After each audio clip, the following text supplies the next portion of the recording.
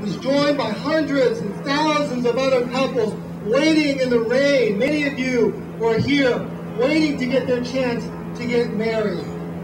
And you all, we all were joined by millions of Californians, straight, gay, black, white, Asian, Latino. We have been joined by them because we are not alone in this fight.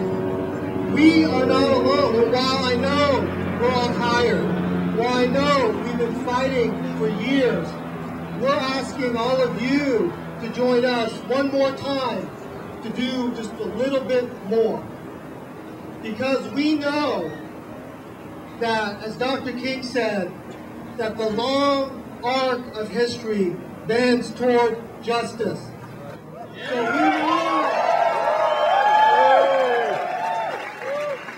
we know we have it in us, and we know the people that we didn't reach this time, we will get next time, and we will win. It's not a matter of if, it's just a matter of when. So one more time, we're going to ask for your help, and we hope that you will again join us all and stand by us so that we can come here in City Hall and share in that victory. Thank you.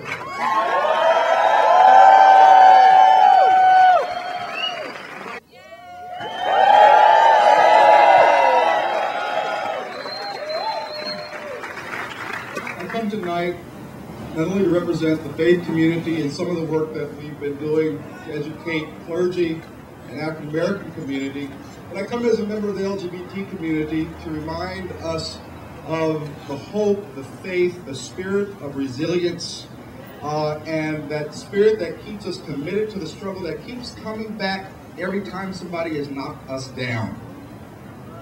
I guess they haven't gotten the message yet. I guess they still haven't figured it out. I guess they really don't know who we are. The creators and proponents of Proposition 8 think that if they change the state constitution and take away the freedom and the rights of same gender-loving people to marry, they think we'll just give up. No! We'll just throw in the towel. No! We'll just shrivel up, and in Gloria Gaynor's word, that we'll lay down and die. No! Don't get it twisted! We've come this far to freedom, and we ain't turning back!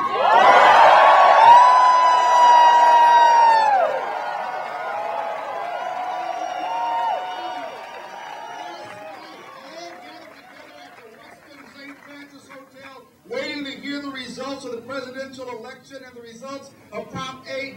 By the time I got there, it had already happened. There was excitement in the street, a resounding noise in the crowd. There were tears and hand claps, shouts of joy in the grand ballroom of the hotel when we heard John McCain give his concession speech and that Barack Obama had been elected the President of the United States.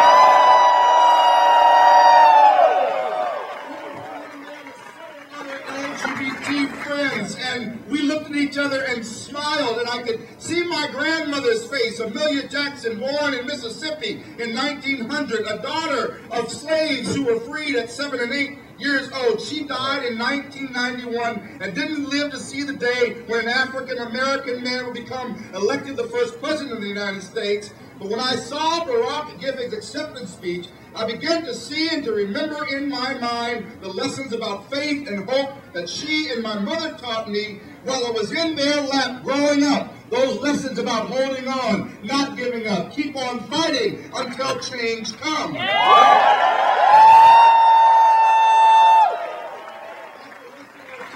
received a text message from a friend that said they have a sign-up sheet for volunteers to help Bush pack his stuff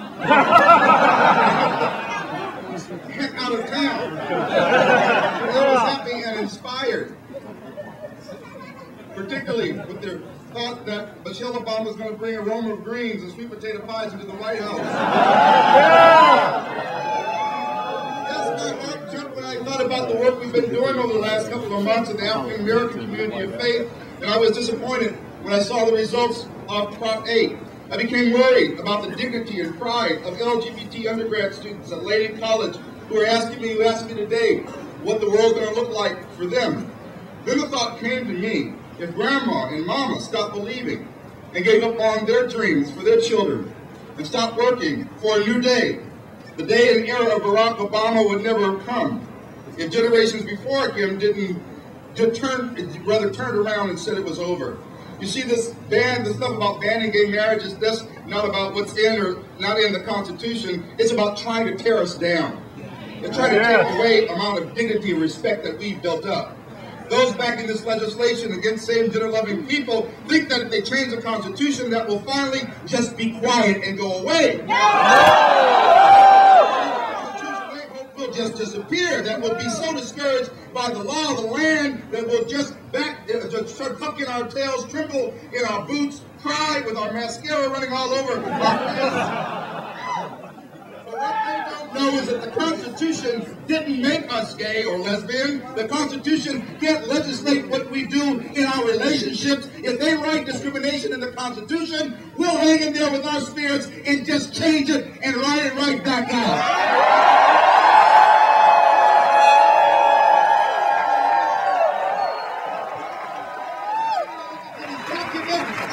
Let anything turn you around. Stand up. Use your creative spirit, the spirit that keeps us dancing and singing and holding onto each other's hands and acting crazy in the Castro. That's the we've got to do to change it when they come against us. Singing a song that says, I ain't gonna let nobody turn me around. Keep on walking, keep on talking, walking up freedom's way. Nobody turn me around, turn me around, turn me around, nobody turn me around.